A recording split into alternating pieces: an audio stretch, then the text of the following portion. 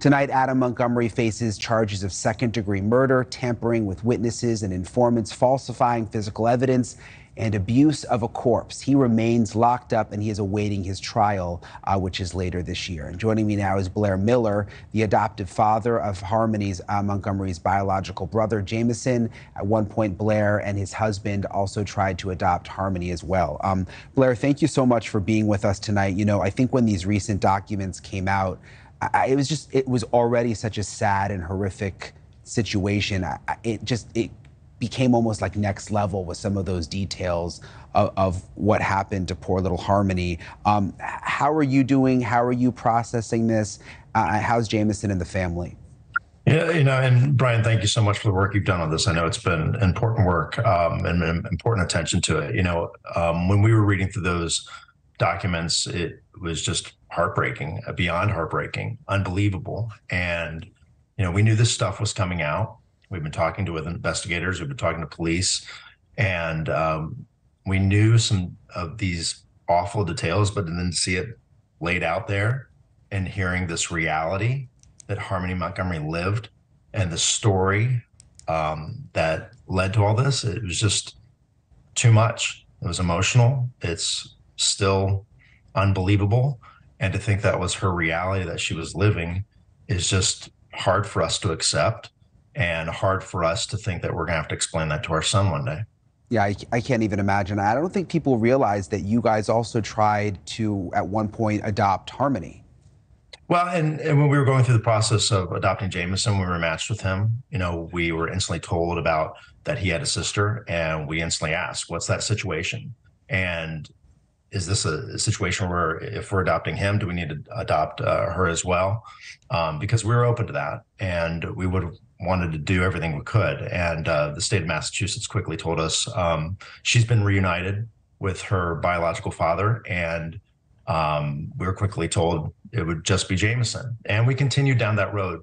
How is Harmony doing? Because Jameson had a relationship with her. They were in and out of foster homes together. As we've been told it, and the information we were always given is that Harmony looked out for Jameson. And we knew instantly Jameson had a bond with his sister, and we wanted to keep that bond alive. It was important to us because we knew instantly it was important to him. And if that meant for her to come living with us, we would have certainly jumped to that. I think a lot of people now wish they would have done more. I know we wish we could have done as much as we could have.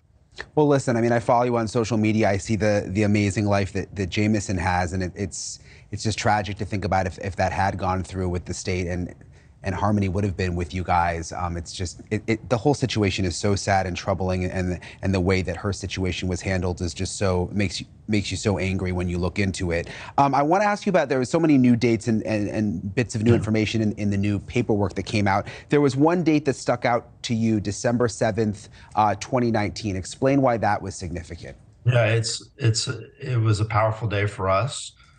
Because we had just officially adopted Jameson, and we had already been going through the process, fostered to adopt him, and went through numerous proceedings on that. But we had just adopted him officially, and we were celebrating his first birthday as our family, as a family of 5, and we wanted to give him the best birthday possible. He loves Mickey Mouse. We had a Mickey Mouse at his party, and as we were going through this affidavit, that December 7th date hit us hard. We started going back through our own calendars, our own history. And that was the weekend we were celebrating Jameson's birthday at our house. So we have these two worlds of, well, we're celebrating Jameson and making over him as much as we could, giving him as much love as we possibly could with our family, our friends, our neighbors, his new family, and knowing that what his sister was going through that exact time is just so hard to accept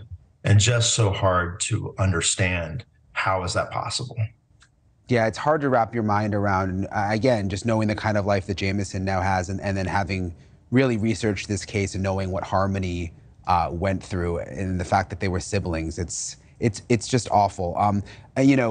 Obviously now we've got all this information, but there's apparently going to be a trial. That's the plan at this point. Later this year, do you think that you'll go to the trial? That's going to be hard to, I think, stomach. Every bit of this has been hard to stomach, and none of that gets easier. every decision we make, talking with you here tonight, we think what is best for Jameson. And we want to be the best parents we can, best dads to him. And we know he's going to go through a lot. He's already been through a lot. As far as what happens with the trial, of course, we've been in touch with the Attorney General's office and want to be as helpful as we can. We do think it's important to be there in some capacity. I don't know what that looks like at this point. It's hard for us to, raising 3 kids. We're day to day sometimes. It's hard to know what we're going to be doing here at the end of the summer. But certainly it is on our radar. It's important for us to that people know that, Harmony did have loving family, and Harmony does have a loving brother and has a loving family that we may not have met her face to face, but we certainly know how important she is to our family. Yeah, and she would have turned 9 years old back on June 7th, I believe. And you mentioned trying to remember her and keep her spirit alive. I understand there's like a tradition you guys now have. Yeah, and my husband Jonathan's really, developed this with Jameson and talks to him a lot about how do we celebrate Harmony in many ways, not just around her birthday. And so each year for her birthday, we do something special. And this year, we had gotten 9 flowers for her birthday in the color purple because that was her favorite color. And Jameson will always tell you that. And Jameson was talking to my husband, and they were talking about what to do with these flowers. And he said, well, and you're showing that picture, it's hard to look at because he said, rivers lead to heaven, and that's where Harmony is. And so he wanted to go out there with his brothers and put those flowers there for her. And that's what we did. And that means so much to that smart, adorable little boy. Man, I mean, well, he's certainly lucky to have you guys as dads. And we're the lucky ones. I promise to tell you that, Brian. I always say that to people, adoption, people think we're doing great work. It's these kids who are doing amazing work, and they're saving us. Understood. Thank you for watching. Go to newsnationnow.com to find NewsNation on your television provider. And don't forget to click the red subscribe button below to get more of NewsNation's fact-driven, unbiased coverage.